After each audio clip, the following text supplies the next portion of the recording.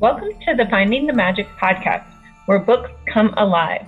I'm Tricia Copeland, a fiction author and host of this show. If you love books, finding great reads, and hearing about the story behind the story directly from the authors, this is the place for you. Whether you like fantasy, science fiction, dystopian, or romance titles, I think you'll find something to love in my playlist. Listen in to discover something magical about a book or two today.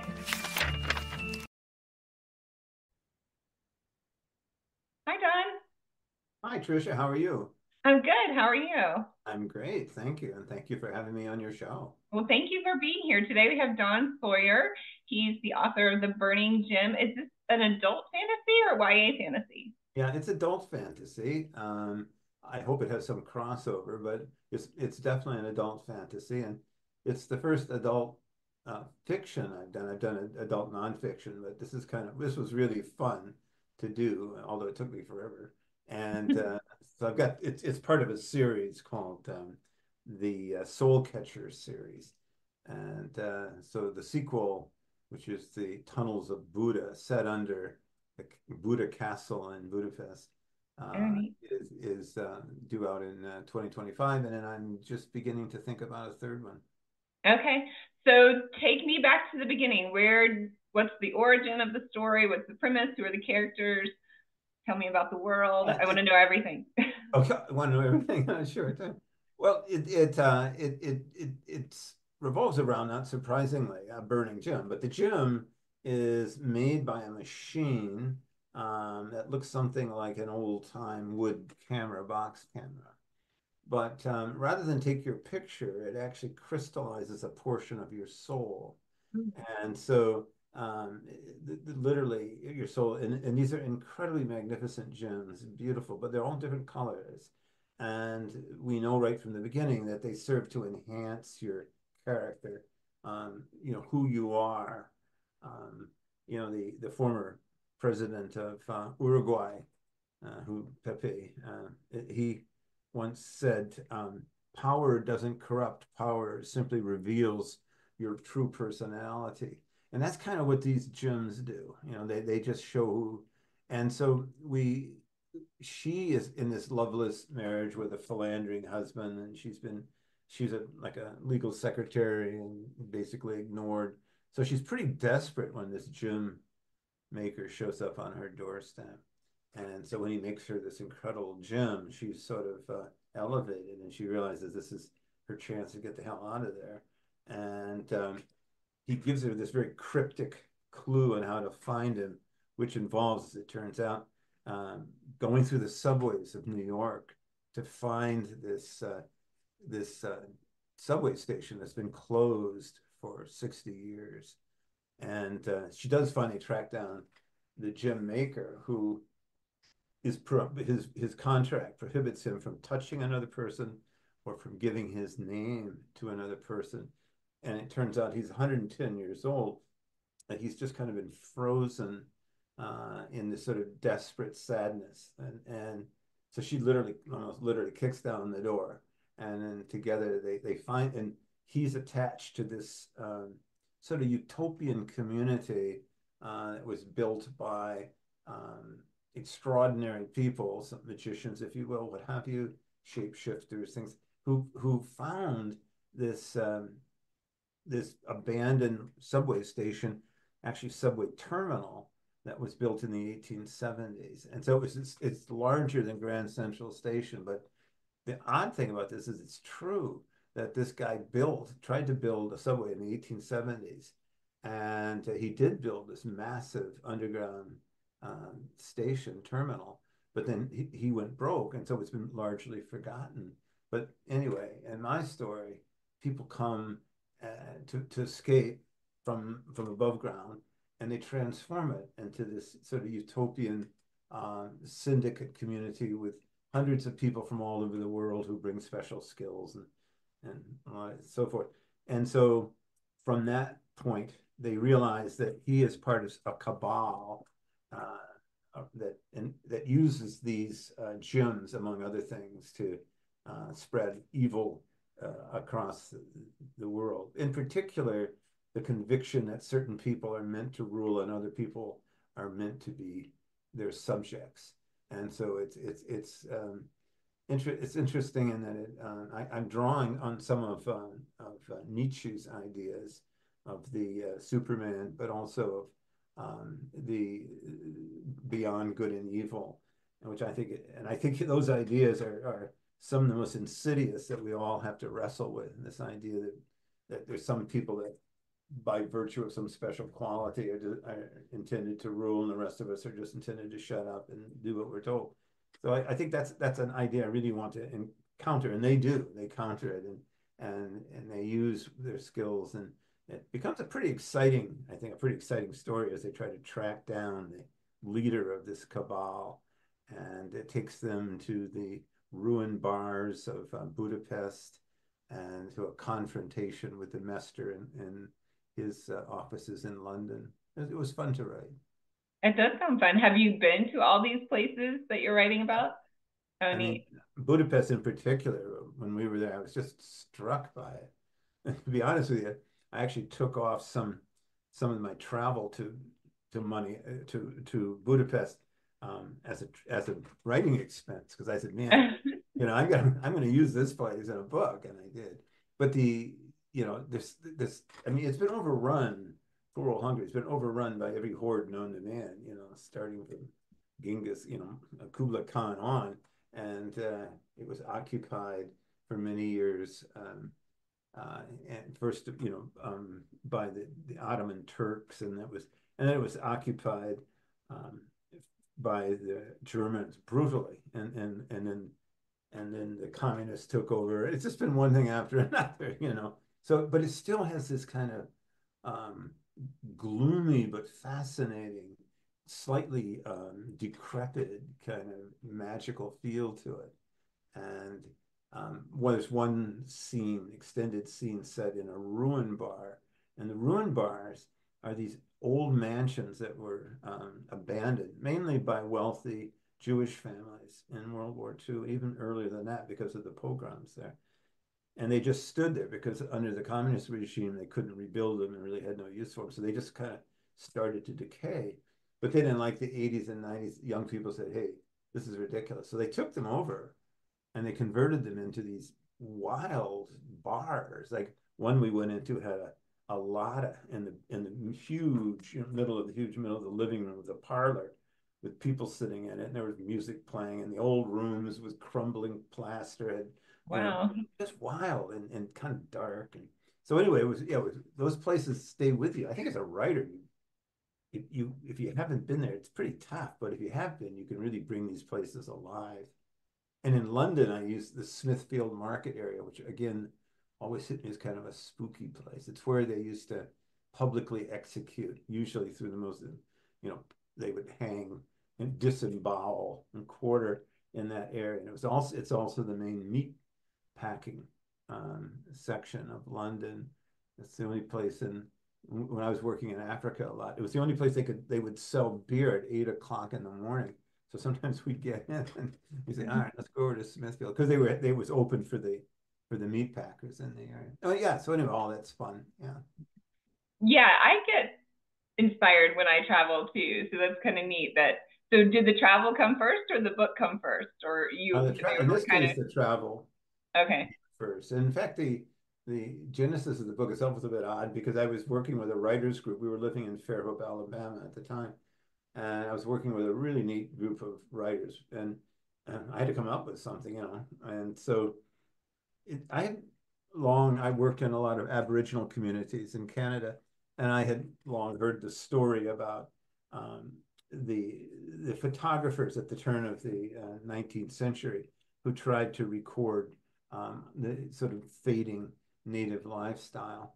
And many of the native people were really reluctant to have their pictures taken because they feared that they would take their souls. Right, I've heard that before. Yeah, and apparently it's true. Also in Africa, the same thing. Right. And when you think about it, there's something to it. Like, if you have this picture, it's like it freezes you in time, right? It takes kind of a part of you, and this is who you are. Even though you've moved on, this frozen little image of you remains. And so I was fascinated by that. And so I said, well, what if there really was a machine? that took out a portion of your soul. And what would that do? And how could it be used for both good and evil? And so that was sort of the beginning of it. And um, I had a lot of fun with it, and I really enjoyed the whole idea. I've always been fascinated with deserted subways. Neil Gaiman's books, he has one where a lot of it's set in abandoned London railway station. I was like, wow, how spooky is this? And so I started to do some research, and damn, here's this station has been abandoned since like 1947. And there's a line underneath, about 4 levels down, that hasn't run since Roosevelt's time. Oh, wow. And so I joined the two. So there's this sort of invisible train that connects with this lost utopian community way all underneath the subway. And of course, to get there, she has to walk through the subway, terrified of rats, and so I know. So I got chills. I know that I think we all did. But anyway, and then of course there are people who live down there. Anyway, so it was fun to do, and I had not done. I've always been a fan of fantasy. Of course, as a kid, the Lord of the Rings kind of helped me escape a pretty sterile suburban life, and so you realize, boy, what can writing do? What you really can transport people to another world. You can create that world. So this was a lot of fun doing it. It sounds like a lot of fun. So, what is the main character's name? The main character is Barbara, Barbara. Okay. and she's the woman. She's got red hair, and she's caught in this sort of loveless marriage, obviously far brighter than her husband, who's this kind of not only is he philandering, but he's just greedy and controlling, a lawyer who just sort of flattered her and picked her up and married her and then sort of discarded her. And so, as I say, she's sort of desperate to escape this wreck of a marriage. And then Zoltan, who shows up, who's this gem maker. And so he convinces her to buy this gem that he'll make for $50,000. And of course, he goes berserk and says, you're being taken. But she senses there's something special about this guy, and it's real.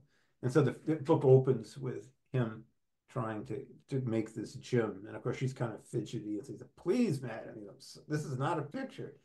I'm crystallizing your soul. Just, sit down. Anyway, so the two of them are these kind of lost souls who come together and, like an atomic, they sort of create a lot of fission. And the two of them become quite a force to contend with. Did she ever learn why he contacts her specially? Is there something Well, special about her? there's constant speculation because she said obviously there was a mistake. Why would you come to me? He said, I'm just told where to go. I said, but they don't make mistakes. She said, they must have wanted my husband. And he said, no, they wanted you. It was very specific. And so what we learn is that she has some pretty special powers herself. I mean, she sort of jokes around that she's an Aries and this fire image and all this, but it turns out that she really does have this sort of fire inside of her. And it turns out also quite extraordinary empathic capacities that, again, this gem enhances. And so as the book moves on, she becomes an empath as well as developing, using her gem powers to protect and in some cases even to attack. But she can also start to not only feel other people's emotions, but feed emotions to them. So at one confrontation, she's able to feel the sadness of the men, and she turns that to them so they can start to feel compassion. So this empathic capacity becomes sort of central to the plot as well. Neat. And so is this a physical gym? Like it's a Nope, actual physical gym you that's bet. like a mirror or like a concentration of her soul, and so she can keep it with her, I'm assuming, or does the other Sure. guy get it? No, in fact, that's part of the Okay. story. She's once she feels the power of it, and it's just gorgeous, magnificent, and it's red, but there's like other elements too. There's yellow streaks, and there's a black diamond with a tiny white pearl in the middle of that, and it's just, you know, all like there's 1,000 facets on it, and so she's terrified that she'll lose it, and he says, well, you can put it in a chain. She said, no, I want a chain that can't be broken. I never want this off my neck. And so he says, well, I do know someone who makes chains like that, but they're very difficult to find. And so um, she's one of the artisans that lived in this underground um, community called the Market. And that's when he gives her this cryptic clue as to how to find him and the Market. And nobody's ever figured that out before, but she does. Well, only one or two have. And then she finds him. He violates all the terms of his contract, and then he takes her to the jeweler who makes this incredible chain that's absolutely unbreakable, made from metals that are still somewhat theoretical, but they figured out they're so hard. And a lot of the stuff I think urban fantasy is best when it's rooted in, as much as you can, fact. And so I did a lot of research on metallurgy, and it's really quite fascinating. But then she also radiates it, and she puts the radiations in tune with Barbara's body vibration. So she can touch the chain and nothing happens, but somebody else touches it, they get radiation poisoning. So this again becomes an issue later in the book. So yeah, it's very much real, and then she also learns to actually use the gem to enhance powers and project her powers. Okay, that sounds really neat. Other gems too. There's lots of other gems out there, and it turns Right. out some of them Well, aren't. it sounds like her finding him in this community may have been a test and a hurdle, right? Like they had to know if she was really dedicated enough to find them, maybe. Yeah, there's some. I mean, that's what, you know. I think he, and whether it was she actually accuses him of that. You just wanted to see if I could do it, and he said, well, in part because what you're getting into here, you don't have any idea of the seriousness of it. You're basically severing any ties with your past life, and so it was kind of a test. Excuse me, and in fact, she says, well, I guess I passed, but the problem was that anyway, I won't go into the detail. No, But don't spoil anything for us. he says, "Oh, you passed with an A minus," and she's really angry. What are you talking about? Figured this all out. I walked in, and he says, "Okay, A plus." But yeah, so you're right. It is kind of a test, and a test of her, and she makes a decision, right? I mean, a big decision, Right. and her desperation at getting out of this, not just a loveless marriage, but this kind of, as I say, this kind of sterile suburban life, which is so unsatisfying to her. One, by the way, which I kind of grew up with myself. So I guess, like you say, we draw on what we know, right? Right. So what's next for the series? Does this character continue? What's Oh the yeah. next quest? Mm-hmm. Like in the sequel is scheduled for May 2025. It's going to be called The Tunnels of Buddha, and much of it's going to occur underneath. There is in fact this incredible maze of tunnels and caves underneath Budapest, in particular underneath the Castle of Buddha. It goes on for miles. Some people say they've never been fully explored, and the belief is they found evidence that Neanderthals lived there. So this goes like, we're talking back now thousands of years that it's been inhabited. Really spooky. And this is where the evil, the central evil, um, evil central is located in something called the Company.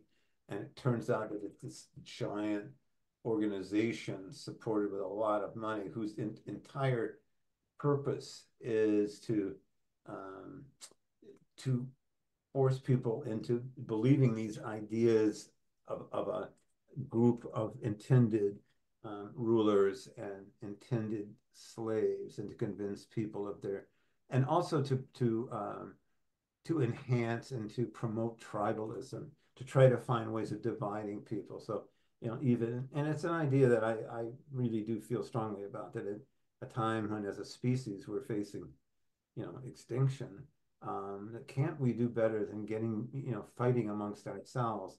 Let's find our common humanity. And in fact, the group that forms is representatives of a variety of different cultures as they combat this really nefarious group of just evil doers but they're also very sophisticated. They're working with the most advanced technologies in this underground bunker, huge underground bunker. And so that's where we're going with the second book. That sounds like a lot of fun. And how do you envision the series? How many books do you think they're going to be? Or is this one you could write forever? Well, that's a good point. I mean, the second one will sort of complete. In fact, I have to confess, I actually wrote it as a single book, but as you know, not a lot of folks are interested in a 195,000 word novel from a relatively unknown writer. So I broke it into two, Okay. and worked with a wonderful editor who helped me kind of make the transition. So, I definitely, there's a third now. I can see that now for sure. And so there's a third one that I'm working on right now, sort of the final showdown. Of course, evil's so darned hard to get rid of, right? It is, man, they're like whack-a-mole. You get one down. So yeah, I could go on indefinitely, but the third one is going to be sort of and I think that's where I'll end the series. But we'll see. A trilogy is always good. That's what I And think. yes, I think 195,000 words would have been too much for one book. So yeah, Yeah. I think that was the right call in there. But and I mean, I realize that I'm not in the same, league as J.K. Rowling, but those books were like, 700 pages.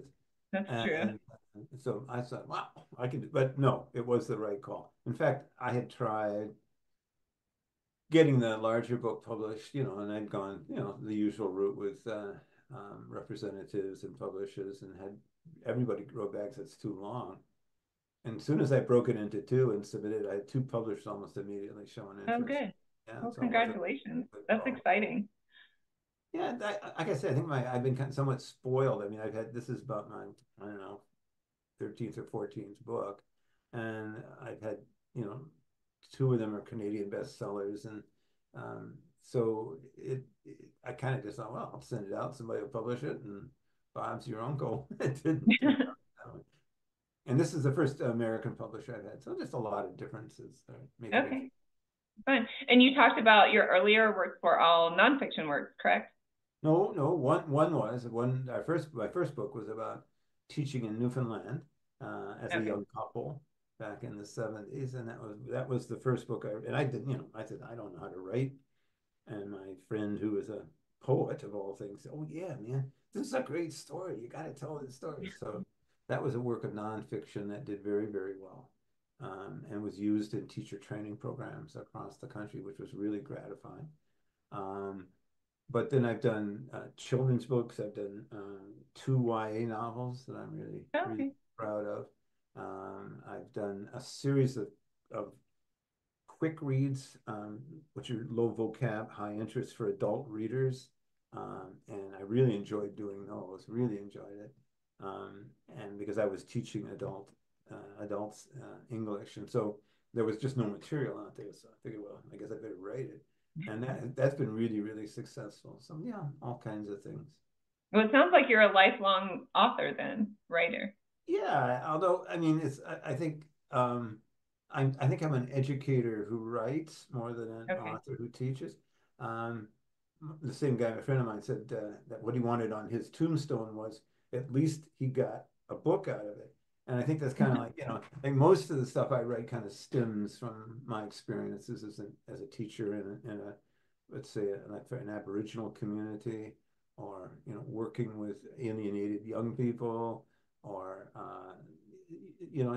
or maybe even stories I told my kids when they were young. I got a series of one called The Meanest Teacher in the World, which is a series of, so, you know, things that, and of course, as you well know, because you have a job as well, trying to find time to write when you're also, you know, raising kids and teaching full time is not easy.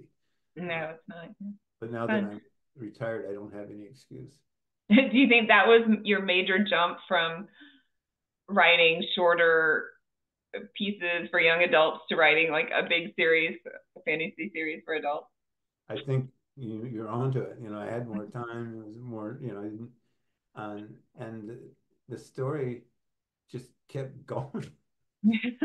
And I didn't, like you said, I didn't have to, I only have, okay, I only have, you know, okay, I got Farish to bed, and at 9:30, you know, I have to get up tomorrow and teach tomorrow at 8, so I can maybe get 2 hours in here, you know, and that sort of made you really intent on keeping it short. And I also like writing young adult. I think you know, it's more straightforward for the most part. Use a lot of I really like dialogue. You know, you don't have to burden it with you know, overly descriptive passages. Um, it's a genre that I enjoy. I mean, the characters can be strong without being overly, you know, overwrought. So and I think it's informed all of my writing that kind of keep it, um, you know, readable, entertaining, concise, um, good point of view, but not hitting over the head with it kind of. Anyway, I've enjoyed it. Yeah. Fun. And is it written in this burning gym? Is it first person or is it third person? Third person. And that's always a trick too.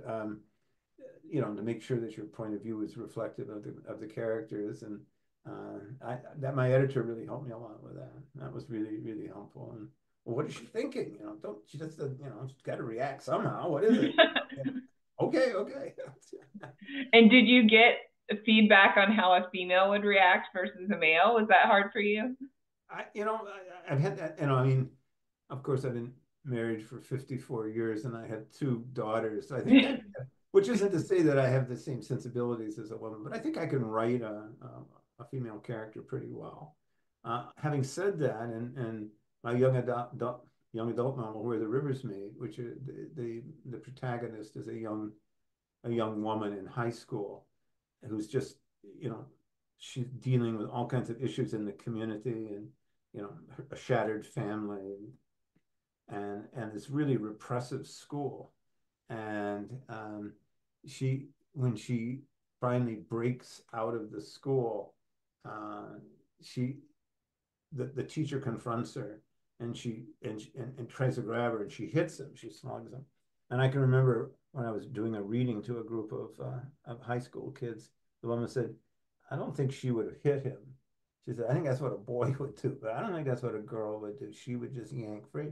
And they also said, you know, she was kind of on her own in trying to deal with all of these traumas. She said, we, as young women, we would have supported each other more and then more as a group. So I learned a lot. You know, I think, yeah, maybe they've got a point. Yeah, you know, I'm certainly not, I mean, and that's the way I feel about a lot of these things. If you get it wrong, well, criticize me, you know, whether it's cultural or gender-based or whatever, and I can learn from that. When I wrote my second young adult novel, I actually had a young woman who was 15, I think, at the time, because that was what I was aging for, and she was my editor, and so she went through it with me. I mean, at one point, I think I had to had a girl putting on lipstick, and she went, "Oh my God, nobody puts on lipstick anymore." So, you know, okay. So, you know, that was really useful. And she would say, yeah, I don't think she would talk like that. So that was, you know, let's face it, I'm somewhat distant from that age group. So that really helped. That was good. I was gonna say, yeah, that's great that you had those resources and took the time to do that and put that amount of energy into your books. But and they can never be 100% perfect. You're always going to learn something after the fact. So. Yeah. And I mean, when I wrote Where the Rivers Meet, which is set in a native community, the young woman, her turnaround occurs when she meets this sort of kind of witchy woman. Everybody's kind of afraid of her, who lives on the other side of the river, whose name is Mrs. Schwartz. Isn't that a great name for a native woman? And we actually knew Mrs. Schwartz when we lived in Lytton. Long story. But anyway, she goes there and asks her for help. And of course, well, what do you want my help for? Nobody pays attention to this anymore, but she takes her through a spirit quest and she comes out. And then, so anyway, the point I'm making is that particularly when I focused on the spirit quest, I knew this was sensitive material and I didn't want to presume. So fortunately, I had an elder friend who granted me like 4 or 5 hours of interviews, and I recorded them and asked her, because her aunt had been one of the last women to go through the quest. And she even sang me the song that her aunt had learned on her quest, which was quite beautiful. And so, I mean, I knew this was critical to be accurate, and what I got was not only this amazing material for the story, but 4 hours of recording nobody else had bothered to do, which of course I gave to the tribal council, and it's really still neat. being used, as a resource. So I so feel that when you're working in those kind of areas, you must research in the best possible way. It's really neat that you could preserve that for them too.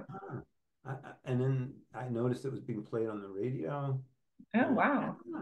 Which was great. And you can make a podcast out of that. Yeah, you could. You could too. I mean, yeah, definitely. And she talked about, because she must have been 80 at the time. I mean, in British Columbia, the European intrusion really wasn't until late 17, early 1800s. So that culture and that continuity of that culture was still pretty intact. I can imagine. Yeah. Neat. Well, this is a question that I love to ask all my authors. And I think I want you to answer it about the Burning Gem, or maybe the series if you want. But someone coming in, what is your vision, or what do you want them to take away from the book? What's the overarching either feeling or idea that you want your readers to take away? That even though we're made to feel impotent, we have, using bravery and courage and cooperation, we have the capacity to shape our world rather than simply inheriting it. And the protagonists in this are selfless and brave and collaborative, and in the process they create a community and a force that is transformative. And I think we all have the capacity to do that, working together. That's neat. That's what I call magic. That's what my whole podcast is based on, because I always say I like to write characters that are figuring out what their own brand of magic is and bringing that to the world and sharing it with the world. So I love that thought. So thank you so much for being here, and tell everyone where we can find you. Okay. Well, thank you for having me. And my website is simply donsawyer.org. Okay. www.donsawyer.org. And if you look at Don Sawyer Books on Facebook, you can get. That's why I try to keep things more current. And I'd love to hear from people. And really, particularly, I'm interested in getting feedback. We all are. I think, as we're all we sit in our rooms and walk, type away. But what we really want to know is, how did it work once it got out on to the readers? And so I'd love to hear from readers. I think we all do. Great. Well, thank you so much for being here, and we'll have you back next time when the next book comes out. Great. I'm looking forward to that, Tricia. Thank you very much. Thanks. Bye. Bye-bye. I hope you enjoyed this episode of the Finding the Magic podcast. I'm your host, author and podcaster Tricia Copeland, and I love getting behind the scenes. If you like the podcast, make sure to subscribe and stop in each week to discover new authors and books. Thanks for listening, and until next time, keep finding the magic.